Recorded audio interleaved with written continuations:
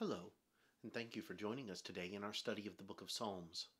Today we're in Psalm 61, and this short psalm written by David is going to deal with his relationship with God as a king and the things that he's looking for when it comes to God's help as a king. And so, as you examine this, we don't have a lot of context as to when this particular psalm was written, other than the fact that it appears that it was written after David became the king of Israel. But I want you to notice a couple of things that are interesting from this psalm. But let's begin with its words. In Psalm 61, beginning in verse 1, we read, "Hear my cry, O God, attend to my prayer.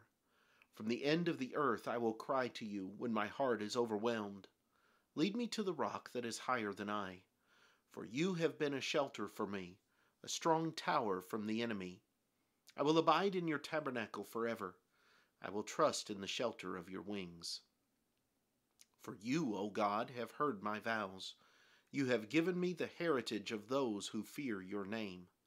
You will prolong the king's life, his years as many generations. He shall abide before God forever. O prepare mercy and truth, which may preserve him.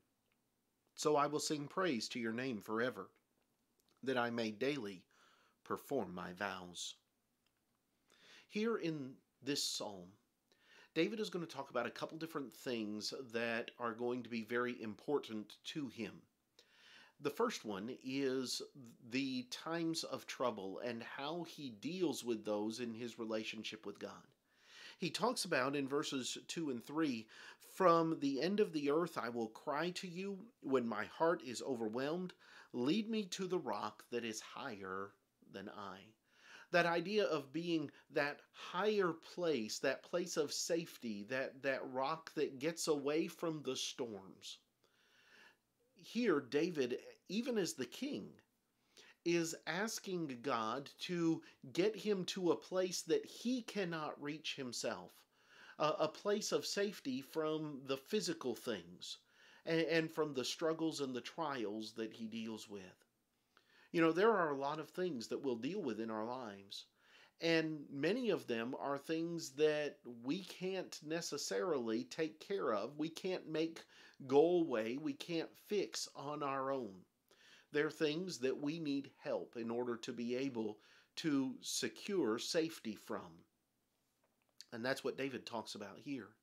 He says, "Lead me to the rock that is higher than I." And then he says in verse 3, "For you have been a shelter for me, a strong tower from the enemy." In the situations where David has no control over the outcome, there's nothing David can do to be able to fix everything. He goes to the one place that he can turn as a strong tower, as a place of safety, to a higher rock, and that is to the help of God. But then you have the second statement that I want us to notice in this psalm, and it's down at the end of the psalm in verse 7, where there David says, "He shall abide before God forever. O prepare mercy and truth, which may preserve him." Here he seeks out God's mercy and truth. His mercy in not giving him what he deserves. That's what mercy is. It is not giving what would be a just recompense for what has been done. But then there's also truth. The ability to know what is right and understanding what the truth of God's will and God's word is. Here, David asks God to prepare mercy and truth that will preserve the king. Yet one of the things I want us to see from this is the fact that it's not just God who has and is asked to utilize mercy and truth. Solomon would talk about in Proverbs that we are not to let mercy or truth forsake us, but rather we are to bind them about our necks and write them on the tables of our heart. Just as David seeks out mercy and truth from God, so God expects us to utilize mercy and truth in our lives in the way that we deal with others. And so while David can, in full trust and good conscience, seek God's mercy and truth, there is also the expectation that he will utilize the same. Because Jesus would talk about the fact that if we're not willing to show mercy, we can expect not to receive mercy from God. So therefore, if we're going to receive what we seek from God, we have to be willing to deliver the same to those around us. These are some of the things that I've seen in Psalm 61. I hope they are things that are beneficial to you.